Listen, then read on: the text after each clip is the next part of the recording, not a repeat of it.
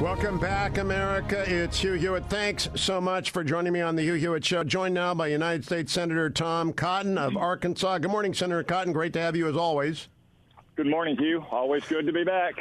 Yesterday, I had your colleague Jim Lankford on, and he said any investigation of the Ukraine has to begin with Hunter Biden, that Hunter Biden is a key issue here that everyone doesn't want to deal with. That's a direct quote. Do you agree with Senator Lankford about Hunter Biden? Yes, Hugh. And let's take stock about the situation with Hunter Biden and Joe Biden. Hunter Biden was hired by a Ukrainian oligarch for $50,000 a month. A month. Not a year, a month. $50,000 a month. At a time when he was a known alcoholic and drug addict who had no experience whatsoever in Ukraine or in the oil and gas industry. What do we think that oligarch believed he was buying? He was buying access and influence to the Biden family.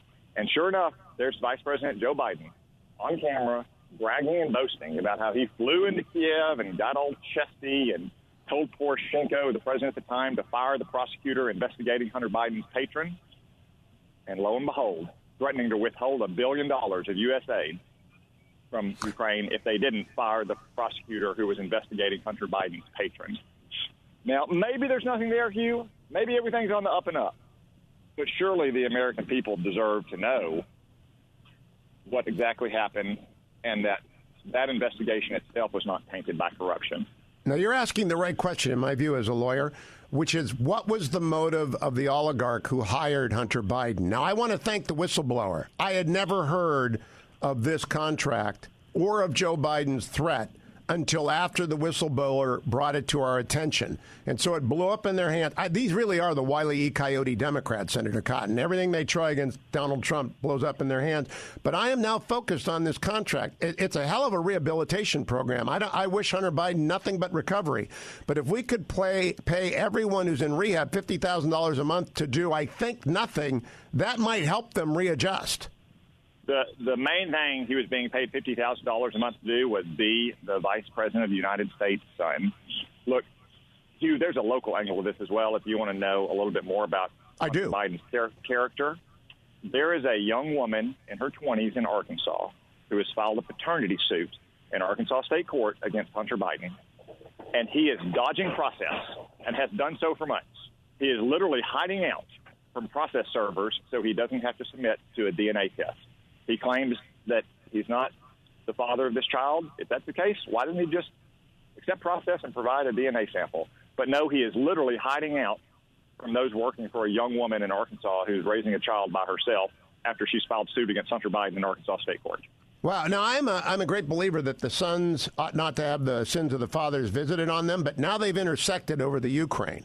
And I want to go back to what this Ukrainian boss thought he was getting, because I want the people to understand Hunter Biden might not have even shown up. But if the corrupt oligarch is walking around the Ukraine saying Hunter Biden is on my board, how do people react to that, Senator Cotton? We know, but explain to the people how corruption actually works without Hunter Biden having to say a word.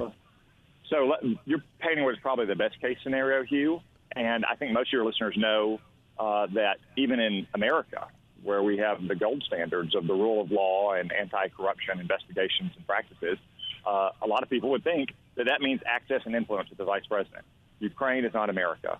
Ukraine has many troubles, and they are divided by rival factions that point the fingers at each other and try to win and gain and preserve influence with patrons, not only in Ukraine but around the world. And, of course, there's no greater partner to have than the United States government in a place like Ukraine. Now, let me conclude before I move on to the UNGA, because it was big news there yesterday. Lindsey Graham doesn't want to have a hearing on this. He wants John Durham, the Attorney General, the U.S. Attorney in Connecticut, to investigate the Bidens. I want a hearing. What does Tom Cotton want? I understand Senator Graham's point that the Department of Justice has the most investigative tools at their disposal. They're trained professionals, and that Bill Barr, the Attorney General, has appointed Mr. Durham to investigate some of these matters emerging out of misconduct that led to the Russia hoax. But at some point, if there's going to be hearings in Congress about President Trump conducting a routine diplomatic phone call, then we need to look at what kicked all this off, which is Hunter Biden's activities in Ukraine, which, by the way, just scratches the surface of what Hunter Biden has done, or for that matter, Joe Biden's brother, James Biden. Okay, very quickly, Senator, because we're running low on time. Yesterday, the E3, UK, France, and Germany all came to our position on the JCPOA. They say Iran's behavior's got to change. That got no coverage. How significant was that?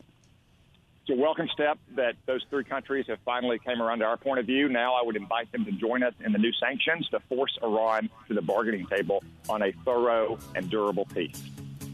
Tom Cotton, great to have you. Come back early and often next week, and I look forward to learning more about Hunter Biden. I hope the media is listening. That's quite a story in Arkansas. Coming up next hour, General James.